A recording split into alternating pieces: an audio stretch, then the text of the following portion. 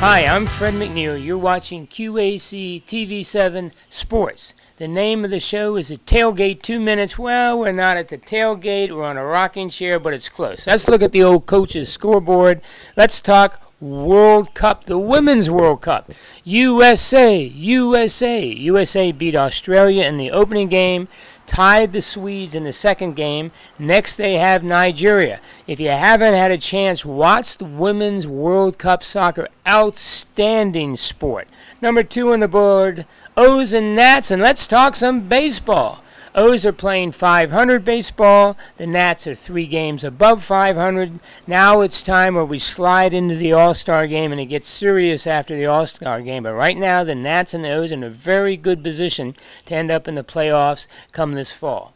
Cavs versus Warriors. It's LeBron versus 5 Warriors. LeBron carrying Cleveland, but oops, as we speak today, California or San Francisco, the Warriors are up 3 games to 2. I have a feeling it's going to be the 5 Warrior players beating the 1 Cavalier player. Soccer again.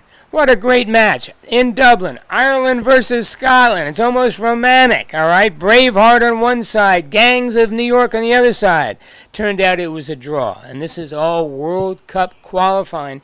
Remember, the rest of the world is watching soccer. We're watching that game we call football. I'm not sure what's going on here. Hey, let's end up with a local bit. Thunder on the Narrows, coming up June 27th and 28th.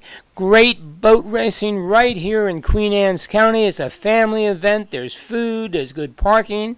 You can go by boat or you can pull up and park. It's a wonderful way to spend a weekend. Thunder on the Narrows right here in Queen Anne's County. Well, I'm Fred McNeil. Thanks for watching. My time's up. And remember, watch out for high hops, belly flops, and outfielder drops.